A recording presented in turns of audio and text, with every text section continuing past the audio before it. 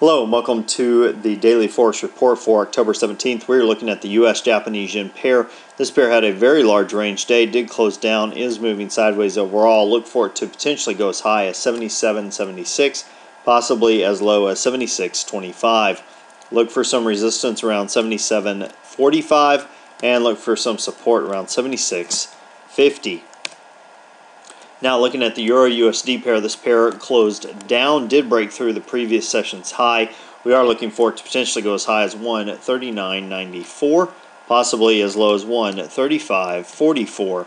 Look for some resistance around 139.15 and look for some support around 136.95.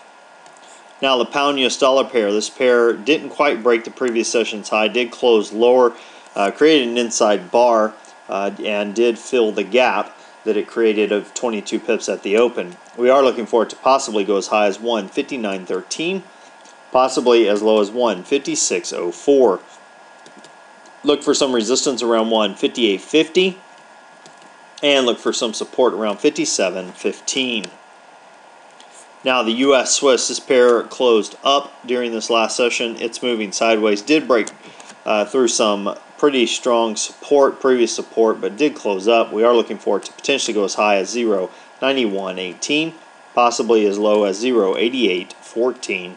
Look for some resistance around 0.9000 and look for some support around 0.8875. Well, now as far as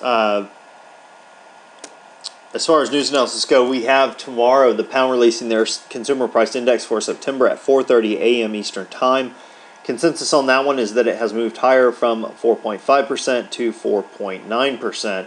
We also have the Euro-German ZEW survey, their economic sentiment for October, being released at 5 a.m. Eastern.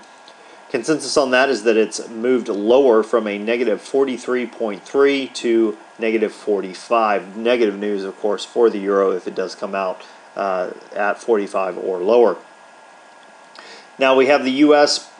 Producers Price Index for September at 8:30 a.m. Eastern for the U.S., and that is being released, that's showing a previous of 6.5%. Looks like it's dropped, at least the consensus on that, to 6.4%.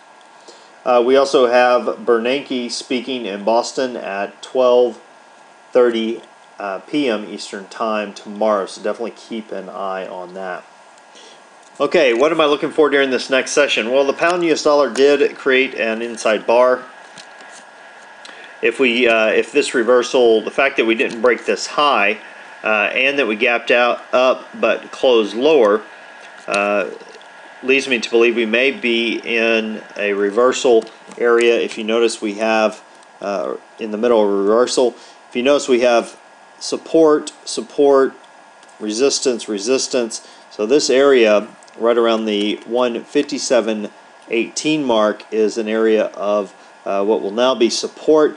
If we get a break through that, though, we should come on down, and I would think be able to grab some pips, at very least 18 down to the 5,700 mark, but might look to grab about 30 down to the 156.88 mark is what I'm looking for.